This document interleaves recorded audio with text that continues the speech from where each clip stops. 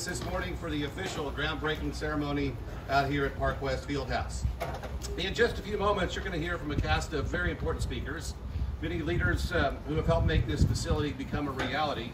And then following our last speaker, we'll have a ceremonial groundbreaking, and we'll also have a few photo opportunities. And then we invite you to, all of you to join us for refreshments. To kick things off this morning, it's my honor to welcome UTSA President Dr. Taylor Amy to the podium.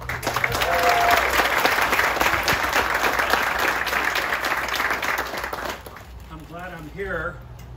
I live somewhere over there, and I tried to come via Kyle Seal. Yeah.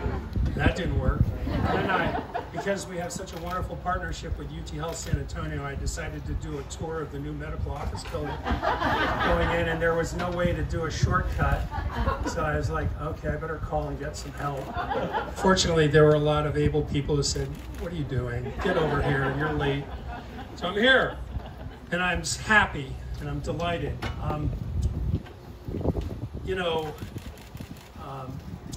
Red McComb said this on my very first day on the job, and I love telling this story, and we are in perfect agreement about it. Athletics is the front door, the front porch to UTSA. And it's probably even more true today than it was 5 years ago.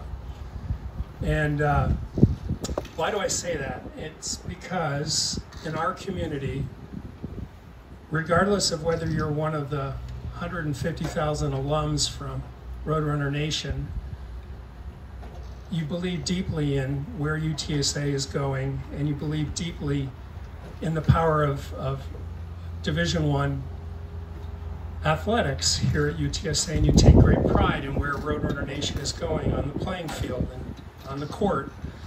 And this community has embraced our athletic enterprise in a manner that is astounding, and everybody loves our Roadrunner Nation sports enterprise because it's a wonderful thing to root for. And so who wouldn't want to have that as a front porch for the institution? Now, there are other things that we're doing that are important, where we're going as a university, but today we're here to celebrate athletics. And I had a chance to say hi to every one of the women's soccer players who are here, and I'm reminded they're very kind and gentle about this, but we've been talking about doing this and having this field house here for a while.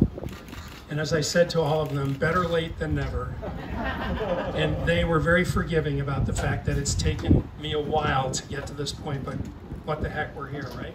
Yeah. You know, I have wonderful colleagues, and they're all here.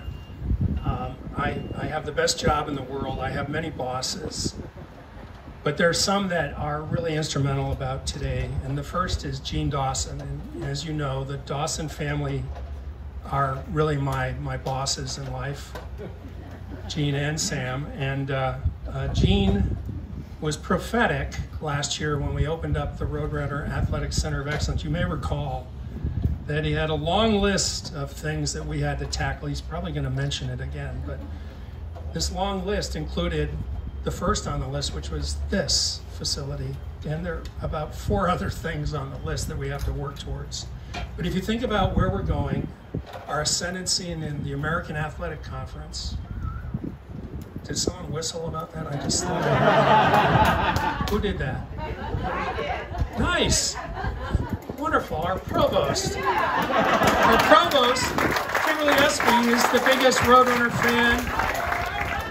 All right, Kimberly, you get up here and give this talk. So, but I have to say, the power of Gene and his vision and what the Roadrunner Foundation can do for us is really, really prophetic, because it's really a public-private partnership that allows us to creatively develop our athletics facilities. And as you know, as a state enterprise, we can't use system resources or legislatively appropriated resources for athletic facilities, so we have to do it creatively. And obviously that involves partnerships that I'm going to talk about in a second. But Gene, I say thank you, as I always do, as my boss. You're the best, and I know that we wouldn't be here today without you, so we appreciate you deeply. Lisa, you are the best AD in the world. Your vision for all of this has been equivalent to Jean's perseverance, and we're very fortunate to have you, and we celebrate you, and the fact that you're recognized nationally as a wonderful AD says a lot. And I know that you're advancing women's sports here at UTSA is also important, and that's a big thing about today as well. Veronica, she's my other boss. I have a lot of bosses, but Veronica has this amazing ability to create things and to develop things in partnership with her partner in crime, Karina Green, because would you two stand up for a second? All of the things that we do related to development of our facilities everywhere on all our campuses wouldn't happen without the two of you, so thank you for that. You know, divisions this is a very broad enterprise that's reflected here today. So athletics is important, our business affairs division is important, our university relations and advancement is important, our academic enterprise is important, our alumni engagement is important. But today we get to celebrate some really important strategic partnerships for us. And what do I mean by that? Well, part of athletics being the front porch for UTSA and our community. In all honesty, part of our being who we are as a university in our community involves deep strategic partnerships with Bexar County and the city of San Antonio. I have the best darn job in the world because the day I arrived, Judge Wolf and Mayor Nurnberg embraced everything that we wanted to do about where UTSA is going. And if you think about the future and you think about the things that we're doing downtown with expansion, and if you think about the things we're doing in concert with Dr. Henrich and UT Health San Antonio around the School of Public Health, if you think about the investments that our county has made in us and our city has made in us, we have the best darn partners in the world here. They believe deeply in who we are and where we're going as an institution, whether it involves football, soccer, or public health. And it's a profoundly important partnership to be in place for us. And I've embraced it every day that I've been here. And I am so fortunate to have Judge Wolf as a partner, Mayor Nurnberg as a partner, City Manager Walsh as a partner, the county commissioners, city council members who are here, Commissioner Barnard, Councilwoman Ocho Garcia. We are so fortunate to have our guests here with us, and it just speaks to the power of where we're going as an institution. And if I think about the American Athletic Conference, I think about the list that Jean has. We have more work to do, but today is a day to celebrate the fact, listen, how often do you get to do a groundbreaking and dig dirt? You know, for presidents to be able to dig dirt, it means something profound has happened. But today we're going to dig dirt, and we hear dirt movers moving in the background. There are caterpillars out there. Who can't not be happy about it? So I just want to say I have the best job in the world, and we have the best partners here, and where we're going as an institution, whether it's on the playing field or in the classroom or in the laboratory, we are just very fortunate to have these partners.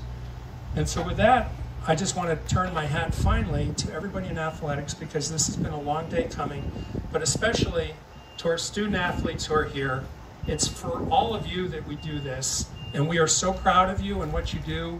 We appreciate how you compete. We appreciate how you're student athletes. We appreciate that you're going to go out and change the world and make it a better place. So today is for you. So congratulations. Andy, the floor is yours. All right, let's welcome our guests, and we'll start with Jean Dawson. And you have a few words, so come on up, Jean.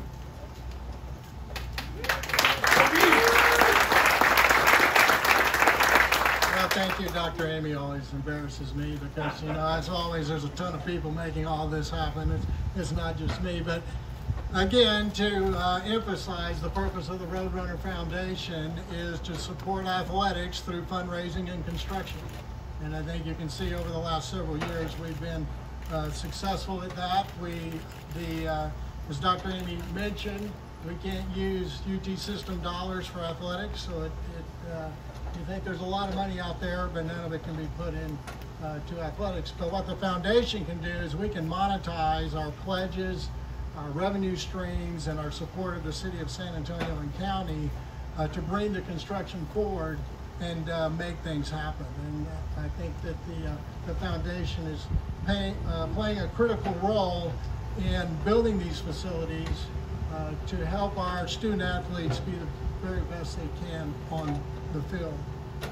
And you know, if you don't think facilities matter, we did about this time last year have the ribbon cutting for the race facility.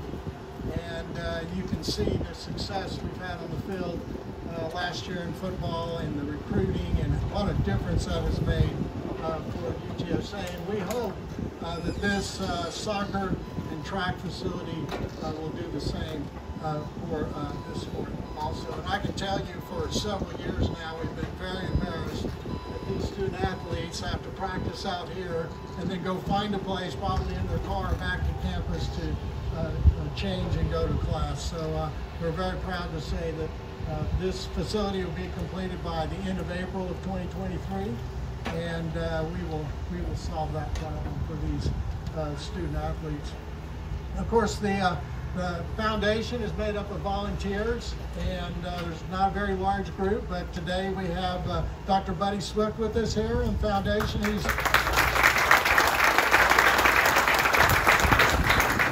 Dr. Swift is one of the original foundation members with James Bodenstadt back in about 2011, so he's been here the whole time. And then Cindy Jorgensen is here today. Our other members are Martin Salinas, Brian Tramontano, and Mike Setzer, April Insura, and Pat Frost. And so we meet continually trying to move athletics forward. You know, as a volunteer organization, a nonprofit organization, it's critical that we team with the absolute best community partners to design and build something in San Antonio. And so now for 5 years, we've had the same team, and we're led by Project Control of Texas. They are our project managers, so thank you, Project Control. Our architect is Marvin Mock, and everybody's familiar with Marvin Mock. They've teamed with the national architect, sports architect Populous. And then, of course, everything in town is either built or should be built by George Construction. And, this group, though, has been together in San Antonio for literally decades, building projects, and they're trusted. And the main thing that we have with this group is they're as committed to the success of UTSA athletics as everyone else here today. And so it's critical that everyone on the job has the same commitment. Well, this facility will be completed in the spring of next year. The foundation, as Dr. Amy says, I have a long list, and we're not finished. If you were paying attention, you saw in the city bond election we got $5 million for the basketball and volleyball practice facility, and that is our next priority. We're working on that. We're trying to move that facility forward, and we also have a focus on on-campus improvements to baseball and softball. So, you know, I guess once a year I'm going to either be at a ribbon cutting or a groundbreaking, and we're just going to keep the pace going until we're finished. So again, thank you for supporting the foundation.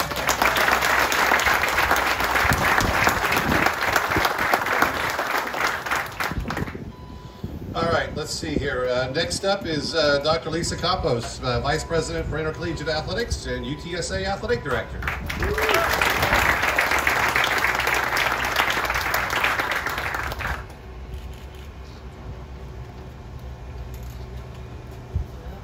going to flip to my notes here.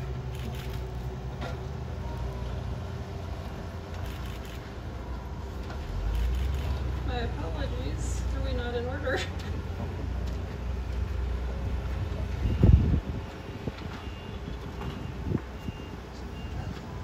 All right, here we go. We'll good morning. It is certainly a great day to be out here today, and it's to Jean's point, it's hard to believe just a little less than a year ago we were all together celebrating the grand opening of the Roadrunner Athletic Center of Excellence. So I'm with Jean. We can get used to doing this for a lot of our facilities. Before I make my remarks, I would like to invite Judge Wolf and Commissioner Bernard and our student athletes, Isa Hernandez, Brooke Lomax, and Harrison Wade up to the podium. Judge Wolf. Well, we have our student athletes up here. I'm actually going to just brag on them a little bit that Isa from our women's soccer program is a 5-time Conference USA Honor Roll member and 2-time Conference USA Academic Medal recipient, has played in 58 career matches with 40 starts, earned her bachelor's degree in biochemistry, and is currently working on a postgraduate degree. So congratulations.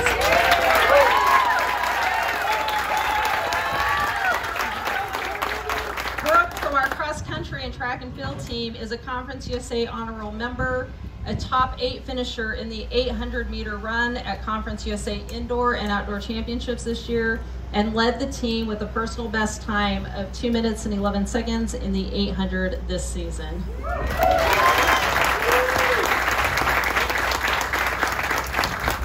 And Harrison from our cross-country and track and field team is a 3-time Conference USA Honor Roll member, has top 15 finisher at the 2019 Conference USA Cross Country Championships, and is the UTSA Student Government Association Senator and SAC Executive Board SGA Liaison. So congratulations.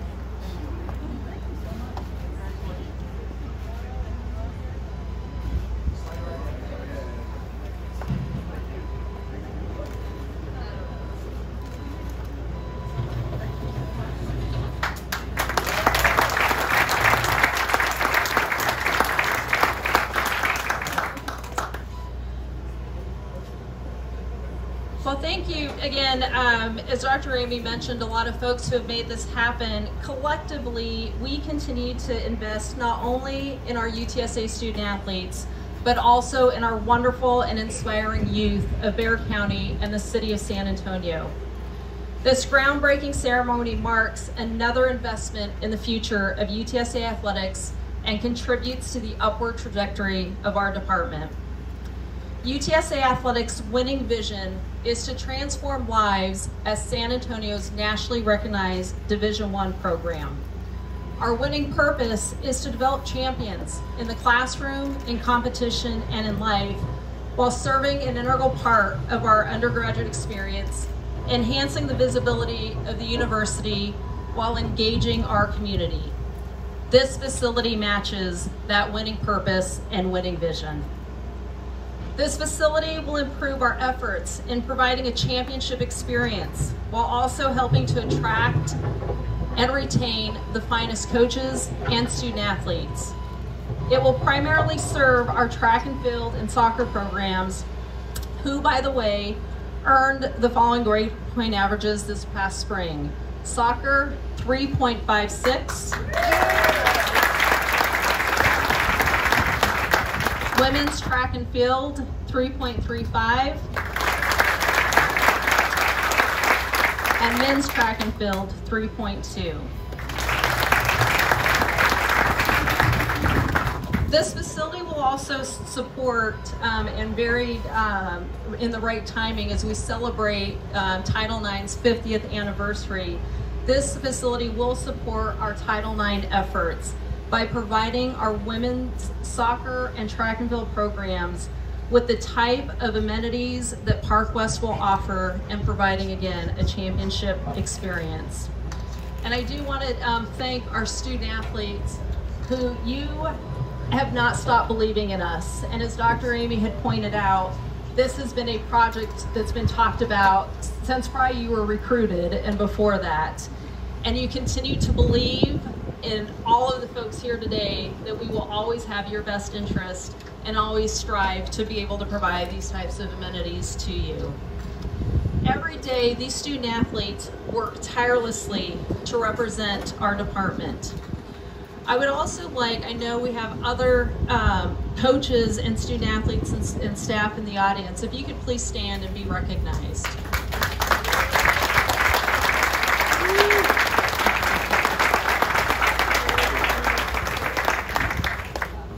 Again, the entire staff works tirelessly and they want to represent you all in this room. They also recognize and appreciate the commitment by our community to our athletic and academic pursuits. The community is the driving force to the continued elevation of UTSA athletics and will serve as motivation to our coaches, staff, and student athletes. I would also be remiss if I didn't also share my excitement about how this facility will will allow greater partnership with our community, particularly as it relates to our youth. As a first-generation Latina college graduate, I appreciate the value of higher education, and I strongly believe that exposure to a college campus can have an enormous impact on our youth. UTSA Athletics, in partnership with other UTSA departments, is committed to providing opportunities for our youth to experience a sense of belonging and to feel a welcoming environment at this facility. And I want to say thank you to the leaders here today for recognizing the value of our future leaders in our youth. Again, I know a lot of thank yous have been given, but I would be remiss to leave this podium without also recognizing them. Again, a huge thank you to Jean. You always find a way. You're truly a force, an inspiration, and a friend. To our generous donors, particularly Kelly and Brian Tramontano, who I know aren't able to be with us today. Kelly was a former soccer player at the University of Arkansas, so this means a lot to her. To the Myers Stafford Pryor Charitable Trust, to Karen and Don Wagner, and to Antoinette and Jeff McKittrick for your contributions to this facility.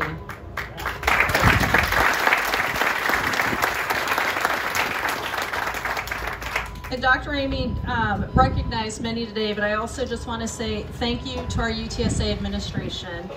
Obviously, particularly to Dr. Amy, to Veronica. You continue to be immensely supportive of athletics. I know we present challenges, we are always asking, but again, you always find a way, and we appreciate you so much. And of course, a special thank you to the county, to the judge, to the county commissioners, to the city, that you continue to believe in us and to believe in the vision of what we can do together.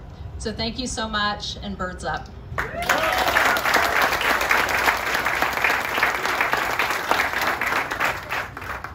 All right, thank you, Dr. Campos. We also have a couple of other speakers to get to, and next up is Bexar County Judge Nelson Wolf.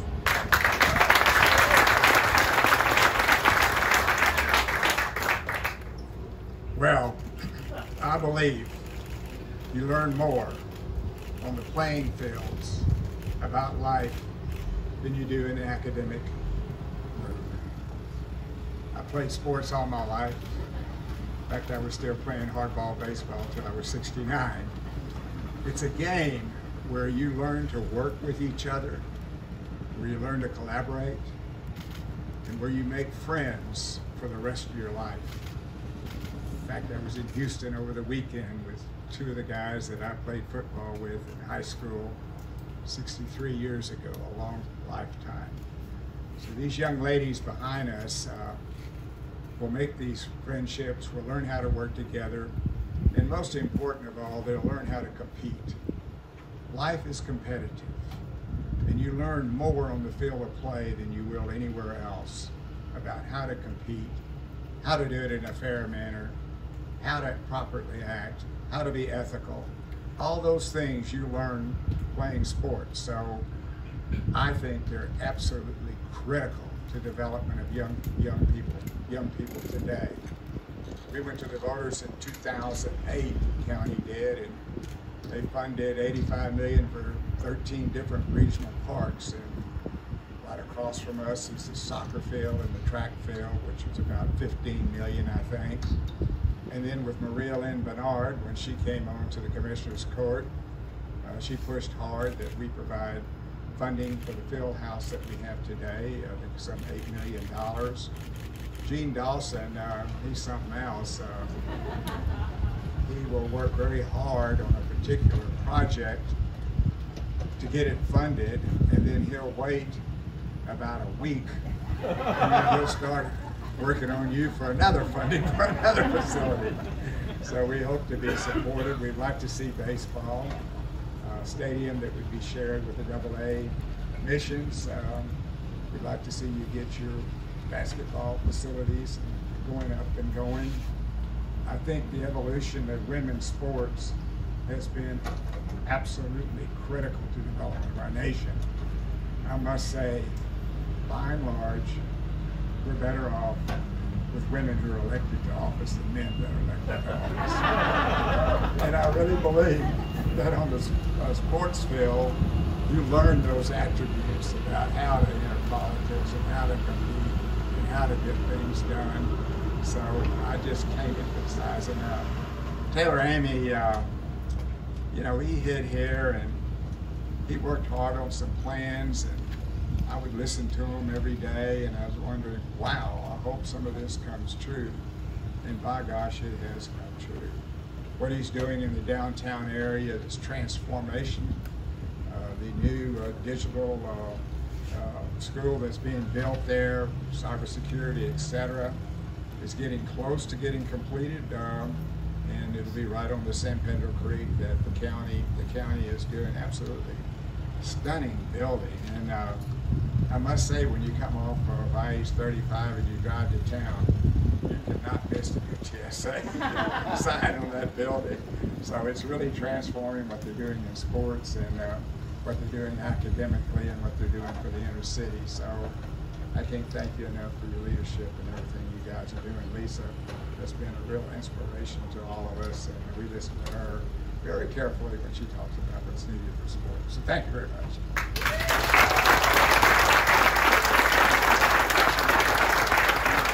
Thank you, Judge Wolf. We have one more honored speaker from Bexar County today, Precinct 3 County Commissioner Maria Lynn Barnard, and UTSA Park West campus and our main campus are both located within Precinct 3.